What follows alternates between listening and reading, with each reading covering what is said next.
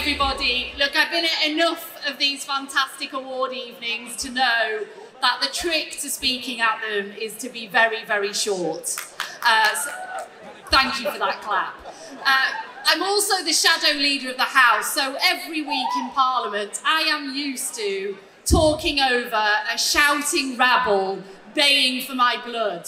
So I think I'm well practiced for this evening. But I wanted to come along to say I absolutely fully support these awards this evening. My own favourite is a chicken shish with chilli and garlic. I'm sure that's a favourite of many here. But I know it's been a really tough time for the industry. You've had COVID and all the difficulties that came with that, the cost of living crisis now, which is meaning your costs are going up just at the same time that your customers don't have any money. We hear what you're saying. From the Labour Party point of view, we hear what you are saying. And there are many things we're going to do if we win that general election later this year. The first thing we're going to do is reform business rates. So I hope you can cheer that this evening. We're also going to help support our high streets because kebab shops are the centre of our high streets and we need to get new lifeblood back into them, and we'll support you doing that. We're going to change the apprenticeship levy to make it easier to hire all those staff that you need to work in the kebab shops. And I hear what you say about VAT. I can't stand here and promise that, because any of you who know Rachel Reeves, our Shadow Chancellor, will know I am absolutely not allowed to tell you that, but I hear what you're saying anyway.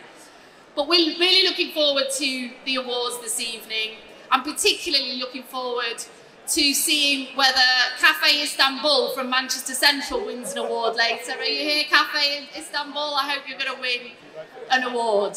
But finally, look, I know this is a cross-party event this evening, and it's great that it is, but I was a bit surprised to see that the Conservative Party weren't up for an award tonight, right?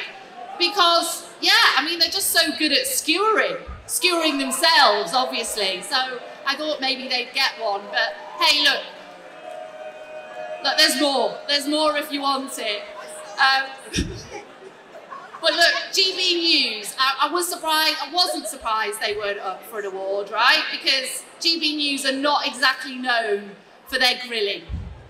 They give their Tory MPs a free pass every night on their show. So anyway, look, it's all fun and games, isn't it? Anyway, but have a great evening, and thanks once again to Ibrahim for organising these brilliant awards tonight, and good luck to all those shortlisted. Thank you.